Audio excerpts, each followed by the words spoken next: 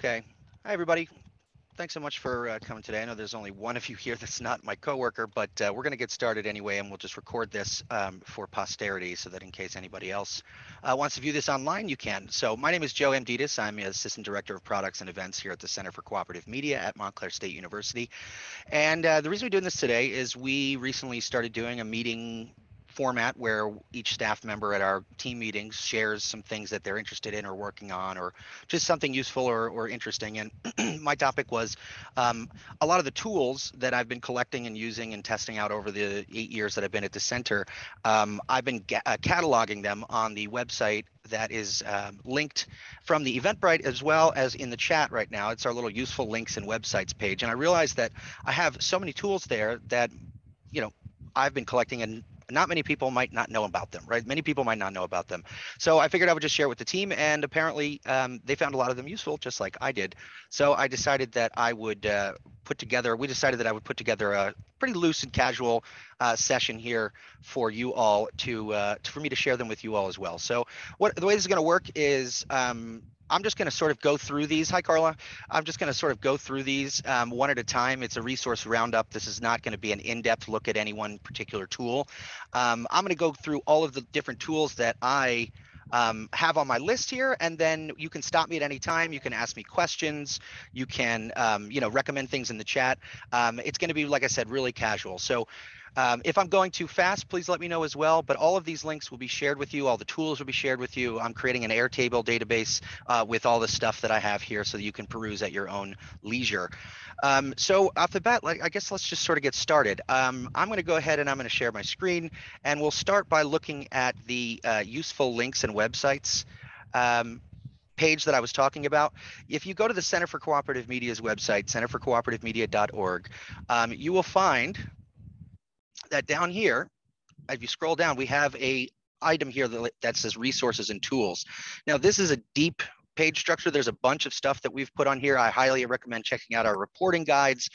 We've also listed several toolkits or guides from outside entities. But if you scroll way down here, which I guess I should probably move this up, you get to the bottom here and it says useful links and tools. And that's where we're going to start our little journey today. This is, like I said, I'm working to transform or, turn this into something a little bit more accessible, both from a disability perspective and also from just like the sortability, something in tagging them. You can see right here, I'm already starting to build the Airtable database so that I can, let you know whether or not I think they're neat, give you a short description of what they do, the genre or type of tool that it is, whether it costs money with a free account and then a paid freemium account, or whether it's just a paid resource. So I hope to finish that at some point this week, and I'll share that with you once it's done. But if you look through the page, you'll notice that it's completely arbitrarily organized, but it does have a bunch of different topics and then several links to resources that are there. So I'm going to go through some of the ones that I have here. And before we start, I also just want to let you know about a really great newsletter or resource that I open every single time. It's called Wonder Tools by Jeremy Kaplan. Jeremy Kaplan is one of my professors at CUNY at the grad school of journalism there. And this newsletter on Substack is just fantastic. Jeremy knows more about tools than I do, and I'm always learning from him. So I urge you to go and subscribe to Wonder Tools on Substack. You will not be disappointed. So right off the bat, we'll just get started. The first one I want to show you, some of you may know this one, some of you may not, but this is a sleeper. This is one of the most powerful suite of tools that are made available for free. And they've been around for years. Since I started at the center 8 years ago, I've been using tools like this. Let's go to our projects page here. This is the Night Lab at Northwestern University. And they develop all these little storytelling tools. Some of my favorites are Juxtapose, which is just easy. You can do the little slider that goes back and forth to show the differences between two photos. Great for climate change stories, development stories, any kind of story that shows that likes to do a compare and contrast between changes. The next one is timeline.js. This one is incredibly powerful because it allows you to bring in a bunch of different elements from the web or from graphics and other media that you have on your computer and create an embeddable, easy to use and navigate and understand interactive timeline. And the only thing you need to know how to do is use Google Sheets.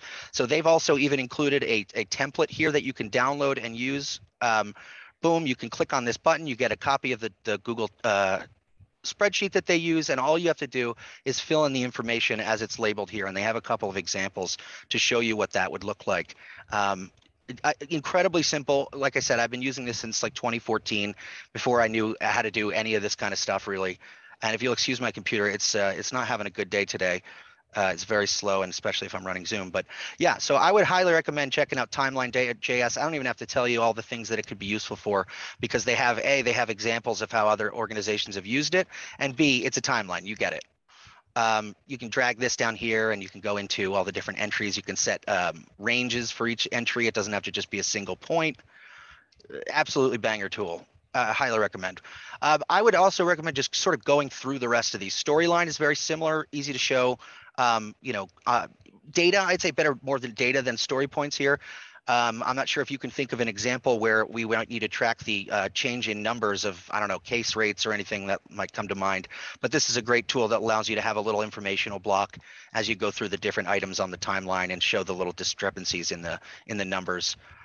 Another one, just anything on this page. And then there's some of the more like experimental ones.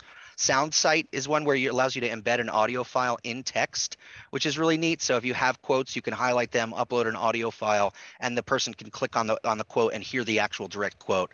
Then again, they have these. I don't actually know too much about these here. This one seems most interesting to me, especially for larger mid-sized newsrooms, where I'm pretty sure they use environmental data sensors physically placed around a geographic area to consolidate the data. And again, scroll down. There's incredible amount of work that these folks have put into this collection, this repository. All of it free, by the way. So that's Night Media Lab. Right off the bat, if you did nothing else but go and mess around with Night Media Lab or Night Lab, you would be better off coming out of this session here. Okay, so let me just go ahead and close this. I just want to real quick. I'm going to drop this list here in the chat. I'm going to share this as a web page here. One of the tools that I use all the time, we might as well just talk about that one, is OneTab. So if you haven't heard of OneTab is for all you crazy kids out there who cannot seem to close your tabs. This allows you to not close your tabs, but also not, yes, I see you, Carla, but also not lose them. So also not have them taking up all of your RAM on Chrome, but you don't lose them. It's like a temporary bookmark keeper. And if you open the OneTab link that I sent you, you'll see, excuse the dark mode, you'll see that all of the links for today have been organized here. And I'll just show you really quickly what that does. And I hope this doesn't crash the computer. Ready for this? I'm going to click the OneTab. It's a browser extension, and all of these tabs are going to be simultaneously moved into a new segment. Okay, it stopped the screen share because it did this. I'll show you here. Now it looks like this. So now I have all 22 of these tabs in order here, and these are the ones that I had before. So I'm going to go ahead and restore all of those. We might lose the screen share again. That's going to take a little bit of a drag on my computer, but we're going to lose the screen share for a second, and you're going to see that now those are gone. But if you lock them, they don't go anywhere. But again, this just allows you to take all the tabs that are on your screen at the moment and slide them all into one list that you can share as a web page. You can name them, you can star them, and you can lock them so you don't accidentally delete them. And every time you click on one, if it's not locked, it'll disappear from this list and go up into your browser. You can also control click or command click, and it won't disappear, but it'll still load. Okay, so I think these tabs are almost done loading. So I'm going to go ahead and I'm going to change my screen share real quick back to our original window so we can get back to it. Free tool, OneTab, highly recommend it. Reduces the memory load or the load on your RAM astronomically, like it says here. Highly check it out. one-tab.com. And it's also linked in the OneTab that I sent you. The other one here that I want to get to is before you do anything else, if you don't have uBlock Origin installed on your computer, this is a night and day difference. Now, I make this the reason why I like this one is two reasons. Any ad blocker will allow you to whitelist sites. Which is important to do. I would whitelist all the local news sites, all the local news partners for the center. I would never block their ads. But if you are going to be going to a site which has an inordinate amount of unseemly ads, let's just look at what that looks like compared to what it looks like with uBlock on. Let's just see here. or actually, do I have like multiple? I think I have ghostery going as well. Let me just turn that off as well. I have multiple ad blockers going on. But uBlock is one of the most consistently useful ad blockers I've ever found. And it also has this little dropper tool. So if a website is being, I think, what is it? The New Republic is really annoying. Let me try it. Yeah, I think it is. New Republic has like these banners that sometimes come up at the bottom, and it's incredibly annoying. Let's drop the ad blocker and see what it looks like. And you can use the little dropper when it's on to select an individual element and get rid of that element. So if you have a banner that's really annoying you and it's getting in your way, what you can do is turn this on. It'll block most of the ads anyway. And then you can take this little dropper and say, I don't want to see this anymore. And just hit click it, and then click create, and boom, it's gone. You can do the same thing over and over again to remove entire elements from the website and make a much cleaner experience. It's just, like I said, hands down, best ad blocker, most effective that I've ever used. And I would highly recommend that you install it. It's a little Chrome extension. It also works on Firefox as well. I don't know about Safari, but it's one of the more popular, but it's becoming more popular lately. Okay, again, anyone feel free to unmute and stop me if you have questions, or pop it in the chat. I should be able to see the chat even though I'm screen sharing. So the next one, IFTT, and it's paired nicely with its more robust cousin Zapier, but we'll start with IFTT. It's a freemium app, so you can do a certain number of commands. And what it does is it ties certain actions or apps to other actions or apps. So what do I mean? For instance, I find it very annoying walking through campus because the Wi-Fi, when I'm trying on my phone, because the Wi-Fi networks are distributed and I'm constantly connecting to multiple Wi-Fi networks and disconnecting and connecting. So I like to just like leave my Wi-Fi off when I'm walking to campus. But when I get to work, sometimes I forget to turn it back on again when I get to my office. So I've set up if this then that with my phone to automatically turn on my Wi-Fi and turn it off again whenever I enter or leave my office. So as or when I get back to my house, same thing. So if you ever get home, you forget to turn your Wi-Fi, you're using data, if this then that will automatically know, hey, you're here, I'm turning on the Wi-Fi. It can also do things like track, Wi-Fi networks that you connect to. If you're for security, if you're worried about, accidentally connecting to suspicious networks, you can set it up with Google Sheets so that every time your phone connects to a Wi-Fi network, it logs it in a Google spreadsheet. And I've actually had that be going since I think 2016 when Jeremy Kaplan first told me about this program. It's an app for the App Store and Google Play, and you can integrate it with all kinds of things. I don't just mean like physical things like that. I wonder if there's let me see. Let's explore real quick, and I'll show you the types of things, the little productivity applets that they have. Those tend to be my favorite. You can send a message every day to Microsoft Teams. You can send a message every day to Slack, automatically post reminders. Somebody unmuting? Yeah. Hey, Joe. Sure. Hi, it's Sarah. Is this, so it's not a plugin, it's an app? It's an app. Yeah, you download it on your phone, you set it up and you connect it with your other apps, and it'll do things for you as you see fit. So it runs all the time in the background, or how does that work? Yeah, it'll be triggered by certain events. So depending on what you set up, yeah. So it'll, like, for instance, some of them will sync to your Google Calendar, and when the Google Calendar has an event coming up, if this then that will, for instance, like trigger an email that you set, or a text message that you've set up, or any kind of notification that you would like that's not standard for your phone or something. You know what I'm saying? Yep. Thanks. It also connects to Siri and Google Assistant, and it can do all kinds of really fun things here. And I would recommend just digging in and doing the Explore tab here and seeing what kind of little tracking things that they have to offer. Yeah, so here we go. You can even track when there's a tweet by a specific person. You can send a notification to an app like Discord or Slack or an email. I like Simon, my friend Simon used to use it. His mother used to call him relentlessly every night if he didn't text by 6 p.m. So he would just have it send a text to his mother. Hey mom, just checking in at 5:58 every evening, kind of a thing. Not exactly productive for news, but you could see how those kinds of things could be useful. The bigger, stronger, more robust cousin of if this then that, which I use on an insanely regular basis, and it saved me just so far this month, for the last 3 weeks, it saved me 1,356 tasks that I would have otherwise had to do manually. This is called Zapier, and it allows you to automate and really just power so many different aspects of your news workflow or your production workflow without having to know any coding. The most you would have to know to do some of this stuff is going to be some HTML, which is totally fine. One of the things I like to use it for all the time is connection between to build our newsletter in the mornings or during the day now, because I don't like to get up and do that early anymore. I use the combination of the Airtable web clipper to automatically add websites or news stories to an Airtable database, which then automatically through Zapier, once that story or whatever comes into the Airtable database, and I get to choose the type of, the tags that I want to put on it. It's an NJ.com story about housing or whatever. Zapier takes that and says, okay, based on what you put in there, I'm going to go ahead and generate a Google Sheets entry here with the parameters that you've set up so that you automatically have HTML created, fully formatted newsletter content, link and story, as you can see here. And we've been doing that for a while. I've been doing that for a couple of weeks now, and it's been great.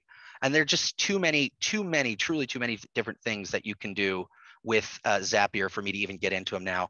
It would take a master's degree to really understand everything you can do here. And the good news is you don't need to know anything about technology for the most part, to use it. But if you are a power user and you do know a lot of stuff, you know how to, write code, or you know how to speak to, computers in a way that they understand, it just becomes exponentially more powerful for you and saves you a lot of time.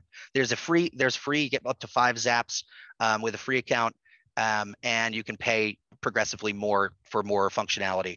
It does not say that it's illegal for you to create a second free account to up that to 10, but we won't get into that. Okay, this one is really interesting, and I haven't played around with it too much. I got this from Jeremy Kaplan. This is called craft.do, and this is going to more towards the multimedia style stuff. So this is a really interesting, it's freemium again. It's a really interesting way to create like engaging visual guides or pamphlets or like collections of information. So if you want to build something that is flashy or looks good but is easy to do, this will allow you to create these little collections. And Jeremy Kaplan uses it for book lists. It allows you to create these sort of digital folders that act as repositories of their own that you can use to display different kinds of information and resources to the public. Jeremy had this one here that I just had up before. And it's his teaching kit. So you click these things and this slides over. You have these little tabs here that you can click, and the information that you have in these little things slides on, and you can put all kinds of info in there for people to use. All these are linkable. They have little sections, and you can close that. And it just becomes a really nice little way to display your information that I'm actually looking to try out, but I haven't yet. Next, you want to send a encrypted note, one that self-destructs. This is super basic, free, self-destructing encrypted notes that you can send to people. This is a private note. It's called privnote.com. It's a private note. Do not share it. This is my password, right? Say you want to do, a password and you want to send it, but you don't want to send it over email. You're worried. You type it in here, click create note, and it creates a link here. The note will self-destruct after reading it. So if you copy the link and you send it to someone, right? They post it here, they open it. You're about to destroy the note with ID this. Yes, show me the note. They get to see the note once, and once it's done, it's gone. So you can't even refresh the page. Oops, can't even refresh the page because it goes right back to PrivNote. Really cool, really useful, super easy. I just have it as a bookmark. Like I said, instant privacy. Okay, we're about 25 minutes in and I have been talking and my mouth is dry. So I'm gonna pause real quick and I'm gonna, just hear reflections. Anybody see anything that they like? Any questions about the tools, use cases or anything? Everything I see, I like so far. Yes, good, glad to hear it. Yeah, this is all so useful. I just feel like it would take really long time to learn. So that's the good thing. A lot of these actually Yeah. are super easy to learn. In fact, they're more set it and forget it kind of a stuff, which I like the best. So like one tab is super easy and super effective for, and I'm going to get into another one right after this that is for researchers and for people who like to collect a lot of bits of information from around the internet. And have trouble sort of storing them or keeping them in focus for projects. But yeah, I try to find ones that are set it and forget it. So like if this, then that is a godsend because it's super like just, it asks you, what would you like for this to do? And it gives you a thing. You click it, and then the next thing is like, and what would you like to happen when this occurs? Boom. And then once you set that up, you don't have to pay attention to it at all, except to check it every once in a while to make sure you get the info. I'm going to use this recording and learn one at a time. Perfect. Yeah, I would honestly, I'm going to send you, I'm going to send you a giant list of all these so you can click through one at a time if you find it easier that way. Carla, did you have something other than? Okay. Yeah, good plan, Sarah. I like the what is it, the JS timeline tool? Oh, so cool. Yeah. I like just getting in there and playing around with it. You know, even for like a family thing, you can do that. You get the family photos, you go on a trip, you do the story timeline, and you have a record of a family thing that you can, either record yourself going through and create a little video, or you can show it at your next family PowerPoint meeting that everyone does, I'm sure. So yeah, really good stuff. Okay, if nobody else has any questions, I'll go ahead and continue on. All right, back to it. Okay, so the next one we're going to talk about is called hypothesis. This is so cool for me, especially anytime that I want to or have to give a presentation, or I have to go on a radio show interview, or I have to talk some stuff. I have to talk about some stuff that I know, but I want to make sure I have all the information here. It is called Hypothesis, and it is a browser extension that you can activate on any web page. Let's just go to the New York Times real quick, and it'll allow you to not only will it allow you to annotate text on any web page, similar to like inline comments on Medium. It will allow you to highlight, leave notes, and see other people's comments. Give me 1 second. Just want to log in here. Okay, so watch this. Let's see. We got the depressing. All these are all live links. Doesn't matter. All right, I'm going to click the hypothesis button, the tab here, and already it should appear on the side if I'm logged in. If not, I'll have to log in for a second. You click this button, and there you see this tab appear. It comes up on the side here. I'm going to go ahead and log in here, and this will allow me to see any annotations I've left around the web. But anything I highlight now automatically comes up here, and I can annotate it. So if I want to talk about Western officials about Russia's Victory Day, I can leave a little annotation here. It says important, important, God, I can't spell, important date for Russia, right? And I can leave comments, I can leave photos, tag this, and then I can post to public or only me. So I'm just going to post this here, and I can click on it, and it'll bring me right back to that on the page.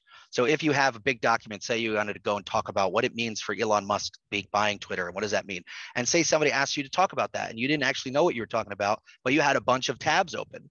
This will allow you to quickly sift through that information that you've highlighted and sound like you know what you're talking about, which is the essence of broadcast media. So really cool tool. Hypothesis. It's hypothesis.is. It's in the one tab that I'm going to send you all, so don't worry about remembering that. But that's a great one for me, and I find it very useful. Let's see. Next, speaking of annotating and highlighting, we'll talk about Tango. I just recently discovered this one, and it is one of my one of the most game-changing tools for onboarding and process documentation. So even the most basic tasks and tool and procedures can be daunting for someone who's never used a particular app or who doesn't understand your organization's workflow. So what you can do with Tango is, and they're about to come out with a desktop app, but right now this allows you to, in a web browser, record the steps that you take to do something and create very easy to understand step-by-step workflows that are visual. So let's take this one that says how to create the daily, actually, no, that's super complicated. Hold on. Let's say how to enable social cards in MailChimp, right? This is something that a lot of people forget to do when they're using MailChimp. And it ends up making your links look bad on social media. So what if you need to teach someone how to do this, you create these steps by using the little app, the little plugin here, and you just do the task, and it'll automatically create screenshots and step-by-step instructions on what you clicked, what pages you went to, what you typed in. And as you can see here, it walks you through how to click on all campaigns, click on all emails, find the preview, and you can edit all this. You can upload your own screenshots, but it automatically captures and then zooms in on the part that is relevant to what you clicked. So you can obviously see how this would be useful in really quickly generating these steps for someone, and then having documentation on board or on file for when you have new employees or when you want to train someone on a new app or process. This is I found this from the News Product Alliance Summit a couple weeks back, and I was blown away. It's so simple, it's so easy, it's fantastic. We're not going to do jitter. The last two that I'll do, because I'm going to wrap up and I'll just send you the links after this. Last two that I'm going to do are Greenshot and Padlet. We'll start with Greenshot because we were just doing screenshots. This is a program you can download. It's an app for your computer that allows you to take screenshots and then do a variety of different things with them. So I'm going to hit print screen. I don't know. Let me share my desktop when I'm doing this. I don't know if you'll be able to see. Change the share to my full desktop here. And you can let me know if you can see this or not, but you should be able to see a little crosshairs. Do you see the crosshairs? Probably not.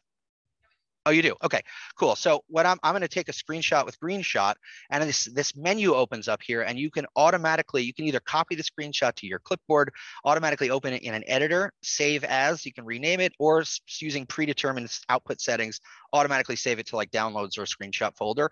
But then even better is if you want to have a link to it, you can do the upload to Imgur button here, and it's automatically uploaded to a photo hosting site that you can have a link copied to your clipboard instantly. So if you want to send it to someone via text or something where you can't copy or attach an entire photo, you can instantly have a photo. So I'll do it again just so you can see here. Boom, screenshot, upload to Imgur, open a new tab, and instantly I have it already copied to my clipboard. I hit enter and there it is. Okay, Imgur is purely for image hosting and uploading. It's free, completely free. And it's kind of like a social media site. It's a garbage website. Don't go on it. Just use it. You don't need to browse it. You could just use it as a repository for throwaway stuff that you don't want to clog up your computer or your hard drive, I should say. Free. You can also donate to them because it is free and open source. Padlet. Okay, Padlet. I've used Padlet for a couple years now, and I've never actually even dug into all the stuff that you can do with it. It's a mind mapping tool. It's an organizational, thought organizational tool. It's a multimedia production tool, an interactive media production tool. It is a productivity tool as well. It has a lot of functions, is what I'm saying. Let's see. I think I'll Google login here. I don't even have a paid account, and I've been using it for years. I think this is the right account. Yes. Okay. So what we use it for is something called our asks and offers board at our conferences. We like to use it as a digital billboard or bulletin board where anybody, including anonymous users, without signing in, that's very crucial. You do not have to sign. You can set it up so people don't have to sign in to comment or contribute, and it'll allow you to create. It creates this interactive board here where you can drag stuff around, and anybody can leave post comments and information here. All different kinds of files, all different kinds of information. You can style and design them in a bunch of different ways, change the color of the posts, share the posts. You can organize your boards in a bunch of different ways. There's all kinds of settings here that you can use to customize it, including custom links and URL slugs. You can change the way people react to the post, whether it's voting, rating, or liking. You can require logins. It can be more secure. You can require a password, and you can also comment as well. So it really acts as a really nice digital version of what would usually be like a bulletin board or a table that you're all sitting around. And it's asynchronous communication. So it doesn't have to be, you don't have to be online at the same time as the other people. They can just come in here and leave a comment and say, hey, this sucks. Or hey, this is great. And you can do it anonymously, or you can require them to log in, depending on the type of environment that you're using it for. That's Padlet. But this is, like I said, this is but one use of this. There are other Padlet types that you can use. Everything from the timeline, which allows you to obviously visually display a series of events in linear order. A map. You have the canvas, which is sort of like a Miro or Jamboard kind of a thing. You have your shelf, which is a stacked Kanban style information like a Trello board would be, right? So you have these little columns here that you can use to display visual information. Your standard stream or feed, basically just like an embeddable or shareable website. Obviously a map is a map, but it looks neat. It's pretty cool. They have a bunch of different designs and styles that you can use. All of this is free up to 3 Padlets. So once you hit your 3rd Padlet, you either have to get rid of the previous one or upgrade. So I don't think it's too expensive. Actually, I don't even really know. I haven't looked, but I don't think it's too expensive for this, but it's very powerful. Okay, yeah, $9, $10 a month for unlimited at Platinum, $6.99 a month for 20 Padlets with 100 megabyte uploads. So not prohibitive, but the free part is 3 Padlets, so I just use the free one. Let's see. I want to say that's it. There's a bunch more on the useful websites one. Oh yeah, shit. Okay, sorry. This one, 123 apps. These tools, they're so simple. When I say simple, just look at the PDF tools.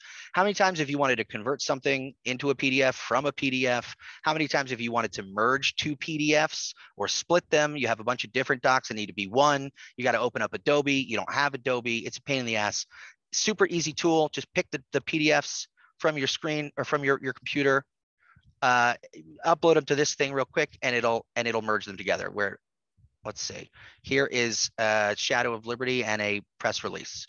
Here's an invoice and a press release, and I just want to merge them together. So I upload them, PDFs have been merged, download them, there they are. I open it up, and they're one file now, one PDF, boom, amazing. Really, really useful. It seems super simple and maybe trivial, but it is absolutely not. You can also do things like protect them, automatically add page numbers to our existing ones, convert all different kinds of files, including images and Word documents, into PDFs and back again. But that's just the PDF stuff. And you have an audio file you want to trim. You don't have Premiere or Audacity. Do all these kinds of things. You need to take an image and you need to shrink it because it's too large. You need to compress it. Boom, free image converter and compressor. Everything. I mean, I swear, the 123 apps is incredible. It's a huge repository of these free tools that I highly recommend that you use. Just scroll through these and keep this bookmarked, because that anytime you're thinking, oh damn, I have to open this heavy program or whatever. Nope. Pop over to 123apps.com. Bob's your uncle. You're good. Okay. I think that's pretty much it. Like I said, go to the useful tools. Go to centerforcooperativemedia.org/useful, and it'll bring up the useful links and websites page. Like I said, I'm going to add this to Airtable and make it a little more comprehensive with more information and stuff, and maybe even alphabetized or organized. You can sort them by type of tool. For now, I just have like a little star emoji on ones that I thought were really neat or useful. Things like the voice recorder, Craig Chat, which is a cool thing for Discord. We won't get into Emojipedia. Maybe you don't know about this, but Stephanie and I use this all the time. You can copy and paste any emoji. You can search for them and then just copy them right here. See all the different types, click copy, and it's in your clipboard. If you don't have that on your computer, or if you're not, sure which emoji you want to use, it's just super simple, especially if you're using them in a newsletter or in any kind of other thing, situation like that. Or you just want to be really annoying on Twitter or whatever. It's up to you. Yeah. So that's pretty much the pack. There's so many more. So many more. So please take some time to just look through that page and knock yourself out. Jeff, so please add the shared sites, which are not on the reference page, to the yes. You're talking about the one tab one, the one that I shared in the chat. You're talking about this one here. Yeah, there were a couple. I mean, Tango's not in there, I don't think, but awesome tools. Yeah, Tango's not add. Yeah, exactly. Oh, yeah. Shoot! Before I leave you guys, two like incredible links here. It's in the one tab shared tabs that I just sent. The Kaplan Digital Toolkit 2017 and 18.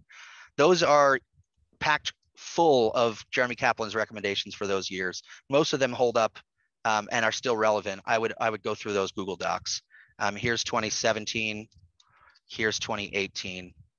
I think he stopped doing them in 2018. I got to bug him to do an updated version of this because it's so useful. Sarah, just says it once. Well, I don't know if I want to bore everyone with this, but I just tried to do the plugin for 123 apps, and it says that I can't do it because I need my administrator access. Is that because it's the Montclair State? Oh, you're trying to install something for them? You should just be able to. You should just be able to use the web-based one.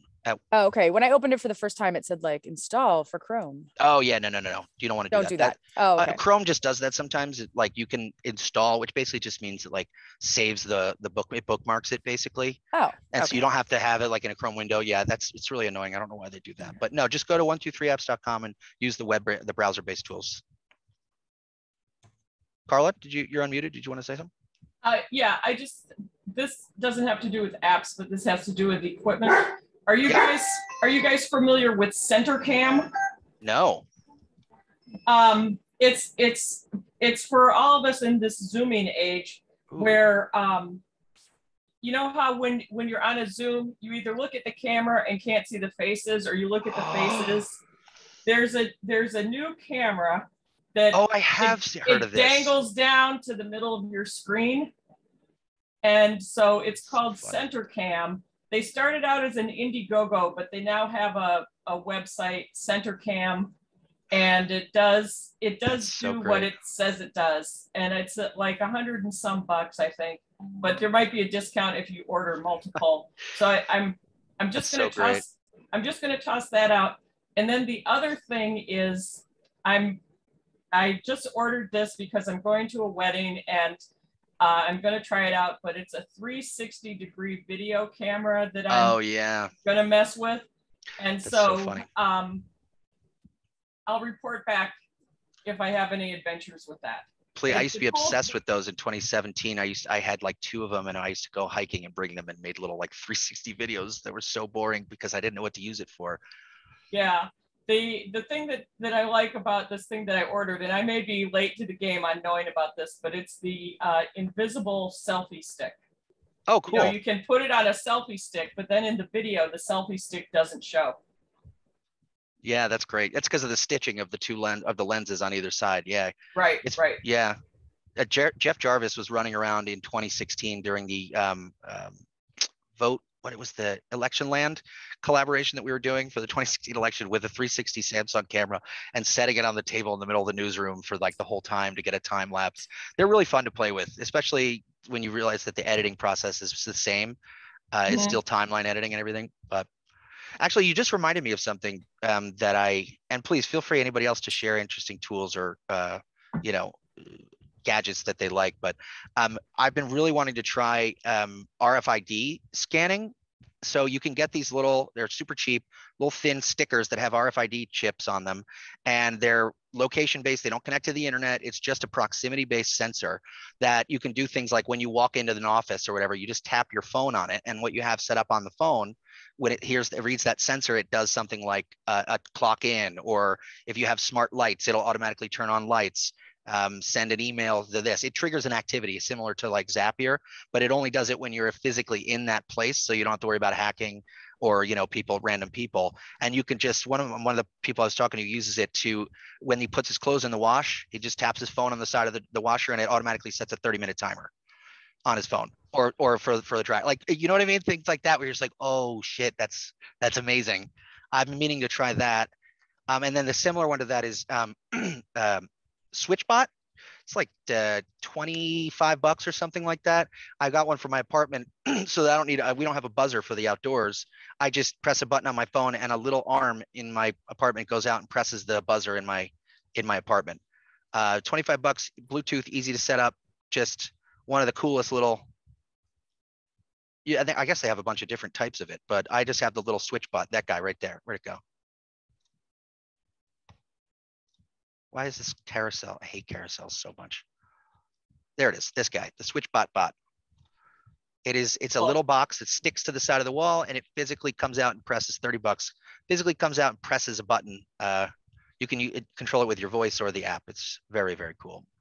That is very cool. Yeah. Okay.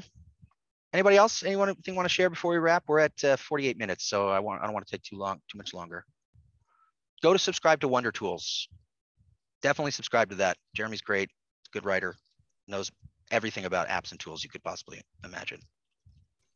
Yeah. I dropped something in there on the Calendly.com, which is just an awesome. Yeah. That everyone uses. I've heard of that one before. Yeah, that's a good one. I've heard of it more and more lately. It's the best service in like the last 3 years. Yeah. What it does is you can set up your own kind of. It lets people schedule against your calendar, right? Yeah, so they can choose a time that you're available, and they don't have to go back and forth telling, oh, are you available this day? Are you available this day? Yeah, exactly. Yeah. Wow. And there's tiers in there, so people with tiers, you can set up different types of appointments. For team scheduling, it obviously does a lot, that's a premium. But, I use it all the time, and everyone I know just puts their Calendly link into their signature. I've seen it more and more lately, yeah. A lot of strong feelings about that one. One thing about Calendly, it works really good on like, you know, a one-to-one thing. But Yes. where I've run into some frustration with it is in a team setting, and maybe it's because we're only using the free one. Yeah. Is that only one person can see what is scheduled. And so like if everybody else on the team needs to know what's scheduled, you have to make sure that you let everybody know. So that would be a good use case for something like Zapier, for instance, where if all you have to do is simply add a tag or a code word to any calendar invite that comes from Calendly, and Zapier will be able to notice that and then automatically send an email or a calendar invite to anybody else who's listed on that item. So that's the kind of like integrations that normally those couple extra seconds or minutes or whatever that you spend sending those damn emails out. Boom, that's done. Boom, that's done. And over the course of months, that time builds up, saves you, you know, more and more time each week or each whatever. Yeah. Yeah. The team features are really kind of, you know, the bread and butter to be paid for, Carla, to answer, you know, your question. Yeah. Right. But I'm just passing that along because I have personally run into that frustration being the team member who didn't get to see the calendar and yet somehow being expected to know what was on the calendar. So that's the only thing. Get the email 1 minute after the hour, right? Hey, where are you? Yeah, exactly. All right. What do you guys think? Anything else, you know, you'd like me to cover? Anything you want me to do another follow-up session on in more depth? Like pick a couple that, you know, maybe stuck out to you that you'd like to explore more. Zapier and IFT, if this, then that is always a popular one. But if there is anything that you'd like me to do a training or a workshop or just an open session like this on,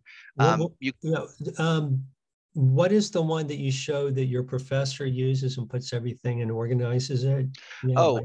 Yes, that is, let me just bring up my one tab real quick. That is called craft.do, I believe. Craft.do, yes.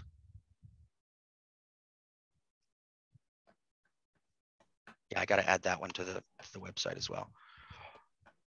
It's a great one. I feel like a lot of them could be their own in-depth webinar, like I gotta get the companies to pay me to do that though. You know? Yeah, I guess probably. Yeah, I guess I should say I'm not being paid by anyone but my employer for this session. None of these, I don't endorse any of them outside of my use. You didn't talk about Airtable either. Yeah, because Airtable, I guess Airtable is such a powerhouse. Yeah, I mean it also is super expensive, to be honest. That's just one that's so out of reach of most people. And even if it weren't, it's so deep and heavy that like Airtable has its own Zapier basically built into it. So it's taken me years and I still have only scratched the surface of how to use Airtable effectively. But luckily you can get a lot of the same functionality as Airtable if you use Zapier as a way to turn a spreadsheet into closer to a database, you know, relational database management kind of a thing. So that's where things like that can augment free tools when you combine them and stuff. But yeah, Airtable is one that I need a training on Airtable. I still feel like I need a training on Airtable. Yeah. Well, all right. Well, I'm going to end the recording. And to those of you watching online, all 6 of you, over the course of 3 years, thank you. And if you would like to get in touch with me or the center, you can send an email to info@centerforcooperativemedia.org, and we'll get back to you as soon as we can. I'm going to stop the recording.